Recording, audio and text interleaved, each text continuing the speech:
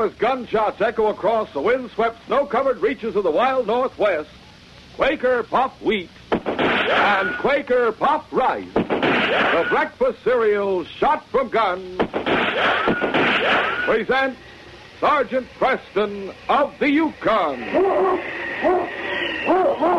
It's Yukon King, swiftest and strongest lead dog of the Northwest, blazing the trail for Sergeant Preston of the Northwest Mounted Police in his relentless pursuit of lawbreakers. On King! On, you husky! Gold discovered in the Yukon. A stampede to the Klondike in the wild race for riches. Back to the days of the gold rush. With Quaker Puffed Wheat and Quaker Puffed Rice, bringing you the adventures of Sergeant Preston and his wonder dog, Yukon King, as they meet the challenge of the Yukon.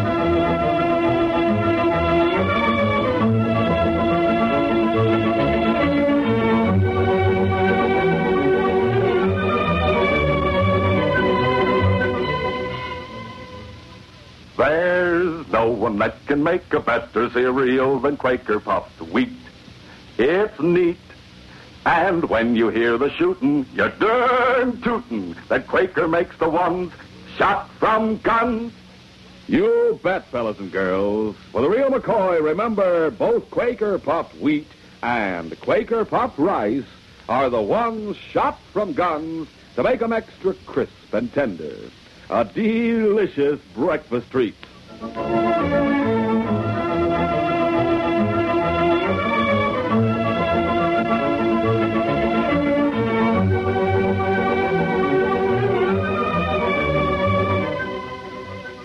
After leaving the waterfront community of Jackknife, Panamint Prindle and his bloodhounds named Misery migrated to the town of Windfall in search of gold.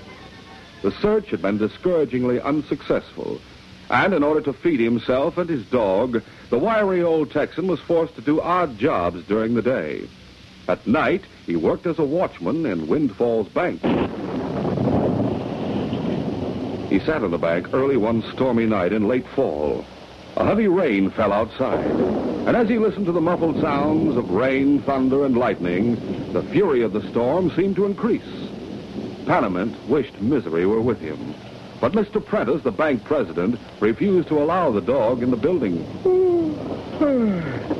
And Misery being such a good watchdog, too. Shaking his head over the banker's short-sightedness, Panamint yawned deeply. After a day spent chopping wood, he was tired. He fell into a light sleep when a noise at the back door of the bank roused him. Hey, what?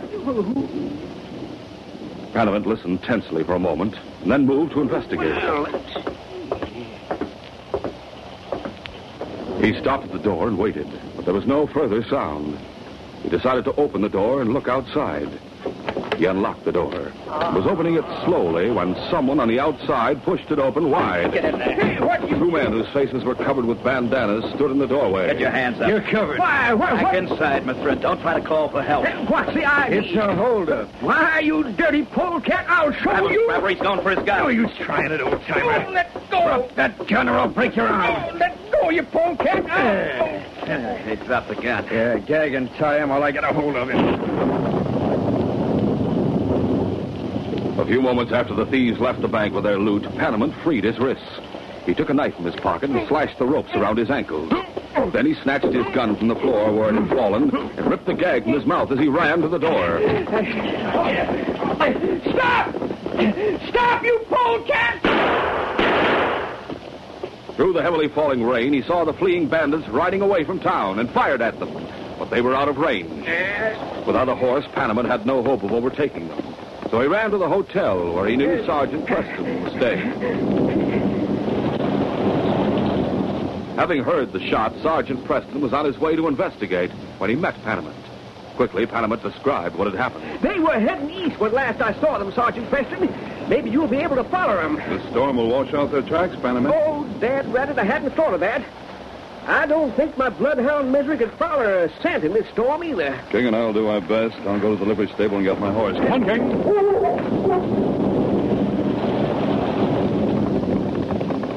Meanwhile, the storm subsided to a steady downpour.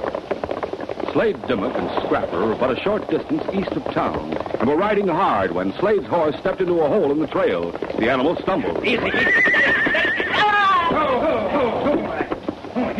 Though the frightened horse was able to stay on his feet, Slade was thrown to the ground. Easy. Slade, what happened? Locoed critter stumbled and threw me. You hurt? That horse might be. Take a look at its leg. He's gone lame. Yeah, he is. You'll not be able to travel fast from now on. Full of blasted luck. Ours has gone bad, all right. First, that night watchman somehow got free of his ropes and opened fire on us. Yeah, and Sergeant Preston's in Windfall. He'll be on our trail pronto with that dog of his. With a lame horse, there's not a chance of outrunning him. There's only one thing to do.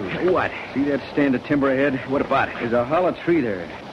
They'll hide the loot in it. I know about it because I camped there. Why leave a fortune in gold and cash in a tree? That's better than being caught with it on us. The loot's evidence enough to jail us, all right. We'd be smarter to bury it. If the ground shows signs of digging, Preston's dog might nose around and uncover it. The tree's our safest bet, Slade. No one will think of looking there. I hope not. Come on, I'll show you where it is.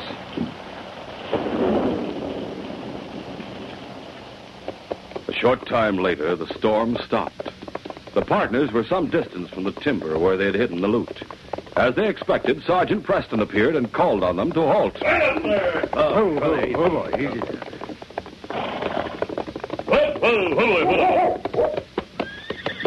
The sergeant had Yukon King with him. And in answer to the policeman's questions, they said that two riders had passed them on the trail. It was about 10, 15 minutes ago, Sergeant Preston. How come you're looking for him? Wanted for robbery. Where are you two going? We were going to Juniper to look for jobs. If Slade's horse weren't lame, we'd help look for those bank robbers, Sergeant. Give me a description of them. One was a big critter, about the size of my partner. Yeah, the other was short and heavy set. But his hat was pulled low over his eyes. We couldn't see his face. They went by so fast, we didn't get a close look at either one of their faces. Well, thanks for the information. I may see you in Juniper. Right. Get up, boy. Sergeant. Well, we got away with it. Now we can go back to the woods and pick up the loot. No, we're going to Juniper like we told Preston. What? In a week or so, it'll be safe back this way, pick up the loot, and start moving toward the barn. Steady, boy, easy. Come on, get him. As Slade and Scrapper continued east at a leisurely pace, Panamint Prindle headed for his cabin east of Windfall.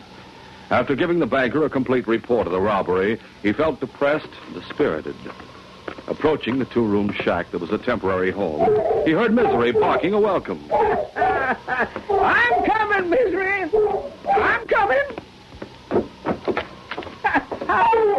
Howdy. After greeting the devoted but mournful-looking bloodhound, Panamint lit an oil lamp and threw several logs on the embers in the fireplace. Then, drawing a chair as close to the flames as possible, he sat down. Misery sat beside him, listening sympathetically to his master's account of the night's adventure. Yeah, that's how it happened, Misery.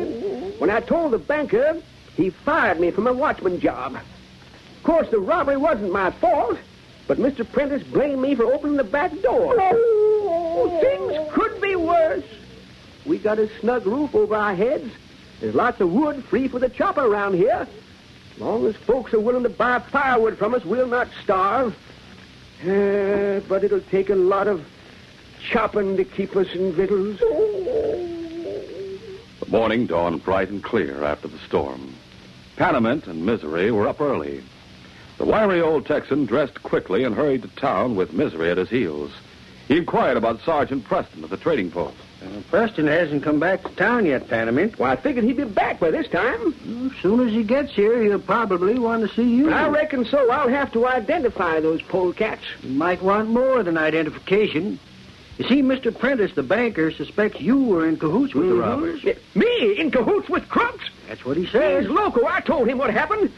I'll go over to the bank right now and tell him. If I were you, he's doggone mad. Well, so am I mad. I never stole anything in my life. And as far as working with crooks is concerned... I'll simmer down, Panamint. I don't believe Prentice, and neither does anyone else in town. He can't prove what he says. He sure can't. Meantime, take my advice and stay away from Prentice. Well, I've got other things to do right now anyway. Such as what? Chopping wood to keep me in misery and food. Would you lend me your horse and wagon for a few days, Hank? It'll make the job a lot easier for me. And I'd return the favor by keeping you supplied with firewood. Well, that suits me fine. Where'll you find wood? Trees around town have been pretty well thinned out. There's a stand of timber east of my place that hasn't been touched by an axe, Hank. I'll get the wood there. Well, good enough. Help yourself to the horse and wagon and...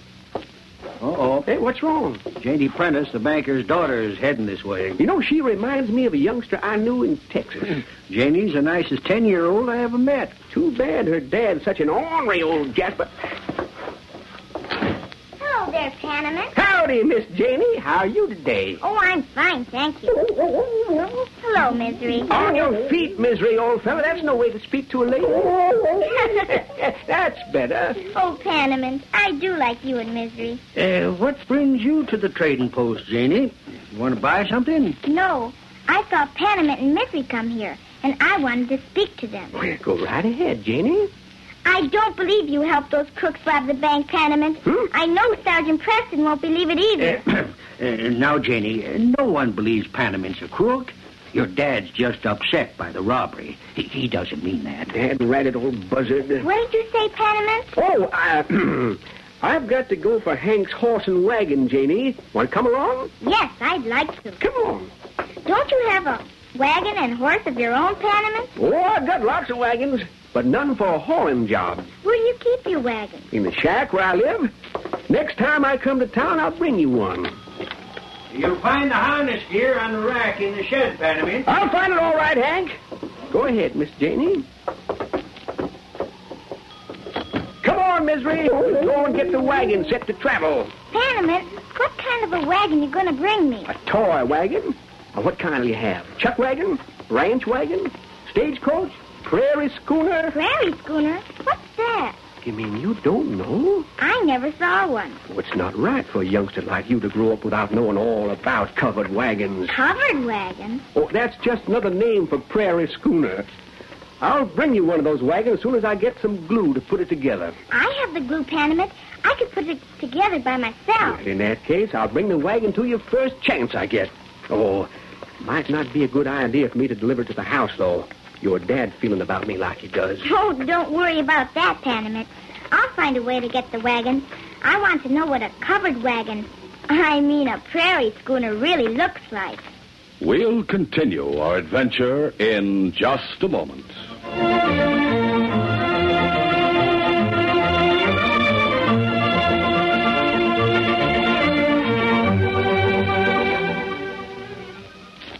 Say, there's no beating this eating, fellas and girls. For breakfast every morning, enjoy a heaping bowl full of delicious, crisp, Quaker-popped wheat or Quaker-popped rice. Top it with milk and sliced bananas. It hits the spot. And listen, don't miss out on the exciting surprise at the end of the program. You can be as lucky as Janie. Yes, you can get a building kit to make a scale model covered wagon just like the one that the old-timer Panamint Prindle gave to Janie. And there's even more to this sensational offer. Grab a pencil and paper now. Be ready. Keep listening.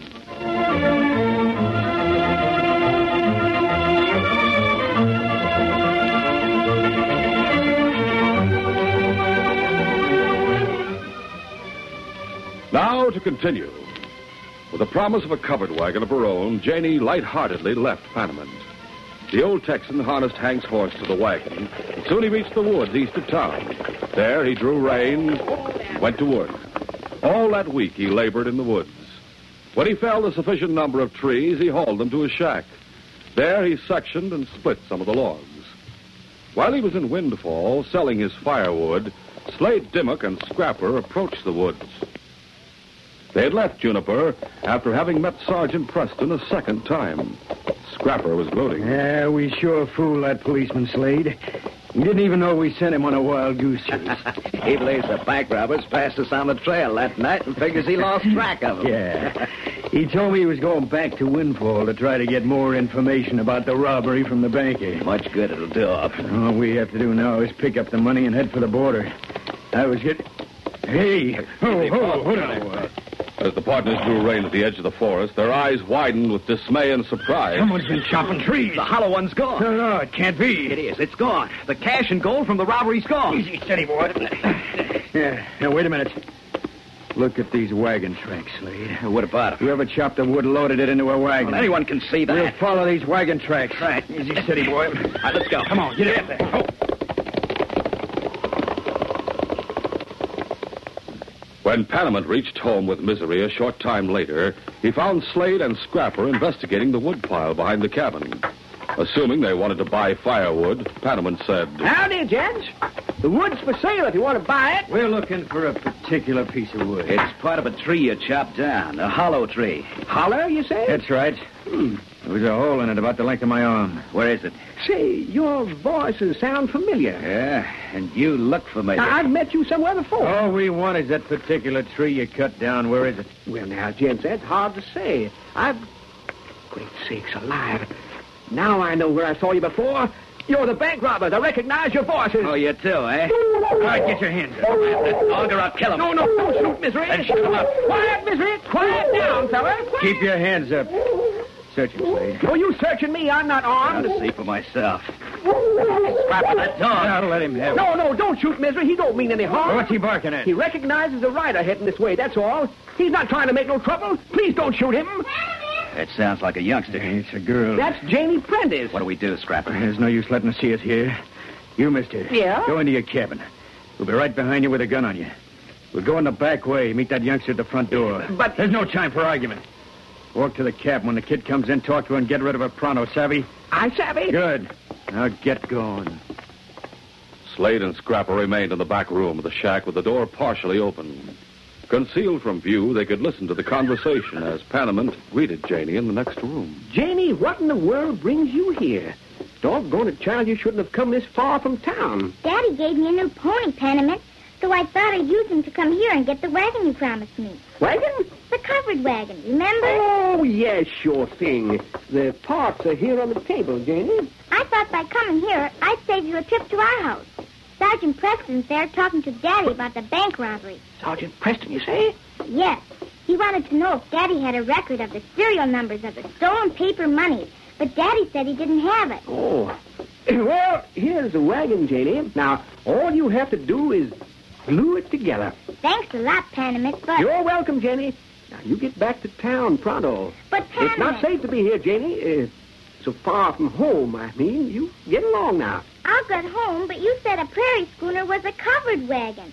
What's it covered with? Oh, I clean forgot. There should be a canvas top to it. But I don't have any canvas, Janie. What'll I use for covering, Panamint? Well, I reckon you'll have to use something. Oh, this piece of paper ought to do the trick. Yes, sir. It ought to do the trick, all right. I have no scissors to cut it, but I'll draw cutting lines on it for you. You give it to your daddy when you get home now. He'll be able to cut it to size for you. Janie's request for a wagon top gave Panamint an idea. He knew the two robbers were listening in the next room, but he felt reasonably sure they couldn't see him. He picked up a piece of paper, and after hurriedly scribbling a few words on it, he handed it to Janie. After it's cut out now, this will fit the wagon as snug as you please. Now, go along home and take Misery with you. But why should I take him? He's not safe here. He might be shot. I mean, well, he'll see you safely home. Take him with you and clear out of here now. All right, Panamint. No but... time for palaver now. You get going pronto. Well, thanks for the wagon, Panamint. You're welcome to it, child. Now, Misery, you go with Janie. You stay with her. Savvy, fella? Oh, don't look so mournful, Dad Rabbit. I'm only trying to save your hide. You can't stay with me. Doggone it, get going, both of you. Half an hour later, Janie drew rein in front of her house. When she went inside, Misery was at her heels. Sergeant Preston and John Prentice were in the living room. And as soon as he saw the bloodhound, the banker exclaimed, That dog, where did he come from? Daddy, it's Misery, Panamint's dog. I know who he is. How did he get in here? I brought him in. Look, Daddy. King and Misery know each other. They've met before, Janie. Say, you have quite a handful there. Yes, what are you carrying, Janie? A wagon I got from Panamint. I'm going to glue it together. Oh. Panamint, that worthless... Janie, I wish you wouldn't talk to that old man. I like him, Daddy. He gave me this wagon and told me to give it to you. Will you cut this piece of paper for the top? Will you do it now, Daddy? Panamint drew lines on the paper so you know how to cut it. Well, what's wrong, dear? He didn't draw lines on it. He wrote something on it. What did he write? It says, help, bank rob. Janie, let's see that paper. Here you are, Sergeant Preston. Thank you, dear. Janie, you said you got this paper from Panamint? That's right. I went to his place and he gave me this wagon. He said it's a prairie schooner. Prentice, I'm going to Panamint's place. Yes? If this note means what I think it does, I'll arrest the bank robbers. Come on, King.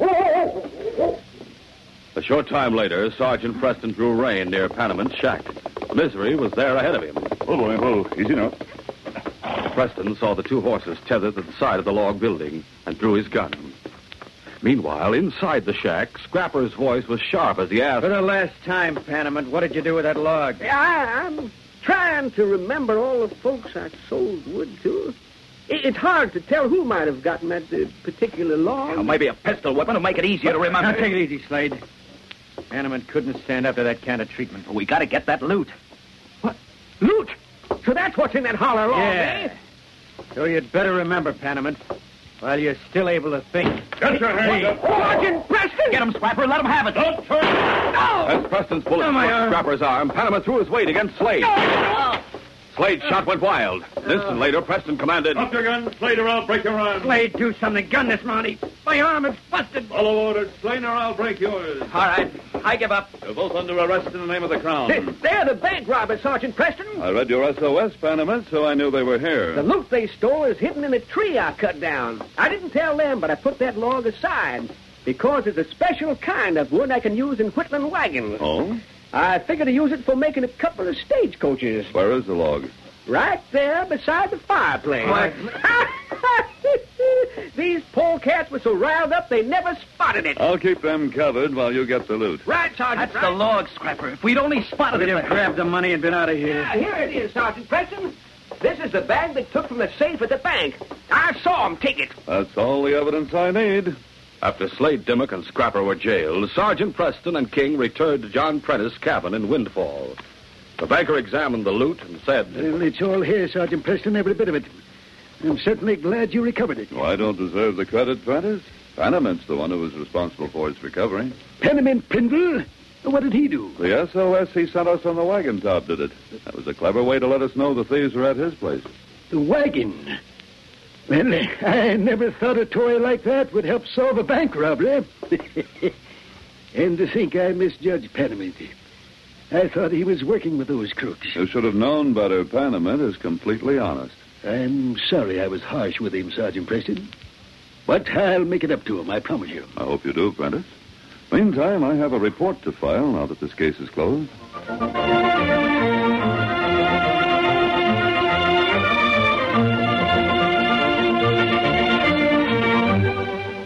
Sergeant Preston will return in just a moment with a word about our next exciting adventure. Well, say, you never know when a hobby like building scale model Western wagons will turn to gold. And just because Panamint gave Janie a real authentic covered wagon with a covering just like the old prairie schooners, as they called them, he got his SOS to Sergeant Preston. It isn't everybody who knows an old-timer like Panamint Prindle who can carve out swell Western wagons. But listen, here's good news for you fellas and girls. Quaker Puffed Wheat and Quaker Puffed Rice are offering friends of Sergeant Preston a building kit to make the same kind of scale model covered wagon you heard about in today's story. And the covered wagon kit is just one of a whole collection of 5 Western wagon kits you can get. Every wagon is the McCoy, an accurate model of the famous old wagons of the Wild West. Now, just listen to the 5 different wagon kits you can get. 1, a stagecoach. 2, a chuck wagon. 3, a buckboard. 4, a Great Plains freighter. 5, a covered wagon, called a prairie schooner like the one you heard about today. And remember, the fun is you build them and paint them just the way Janie was going to do. Your Western wagons come in knockdown form of plain, light, durable basswood. They're big models, each 4.5 or more inches long. And you girls, like Janie in today's story, will have just as much fun as the boys putting these scale model Western wagons together. Full, simple instructions come with every kit. Also, a money-back guarantee. You'll be proud to have these models on your mantel, desk, or dresser. They're real collector's items. And you'll have lots of fun playing with them, too. You know, even the wheels of these wagons turn, and you can steer them. Hurry, hurry. It's first come, first served. Get these exciting Western wagons before any of your pals get them. Here's how easy it is to get any one or the special offer of all 5. First, get a package of swell-tasting Quaker popped wheat or Quaker popped rice. Most stores now have special new packages that tell all about the scale model Western wagons. And they have a handy order blank on top with a list of the 5 Western wagons on it. You just check the Western wagons you want. Or you can send right now, tonight. Just get out a piece of paper. Then write your name, address, and the name of the wagon you want. Stagecoach, chuck wagon, buckboard, Great Plains freighter, covered wagon. For each wagon, send 25 cents and a box top from Quaker puffed wheat or rice. Send to Wagons, Box L, Chicago 77, Illinois. I'll write that down now so you won't forget it. And remember the special offer. For all 5 scale model Western wagon building kits, send only $1 and a box top from Quaker puffed wheat or rice. Remember, only 25 cents and a box top for any one wagon. Just $1 and a box top for the whole collection. So write the address down now. Mail to Wagons, Wagons, Wagons, Box L, Chicago 77, Illinois. Hurry, send for yours before the limited supply is gone. Do it tonight.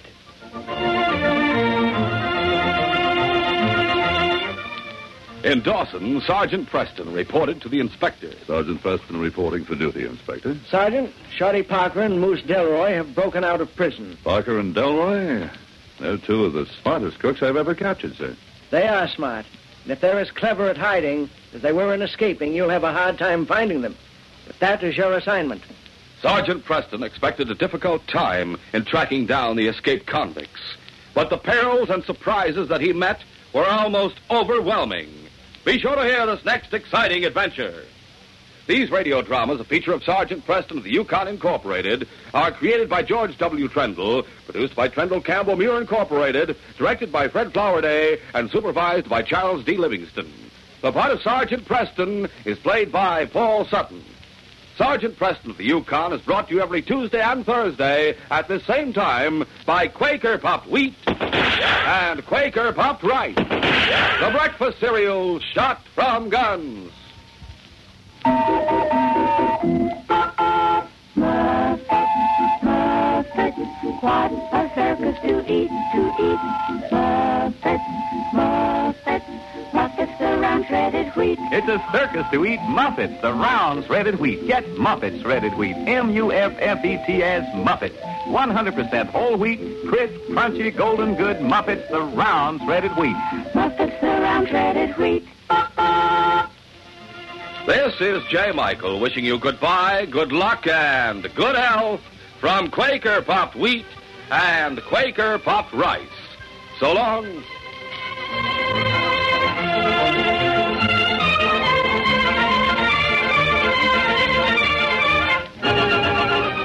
This is the Mutual Broadcasting System.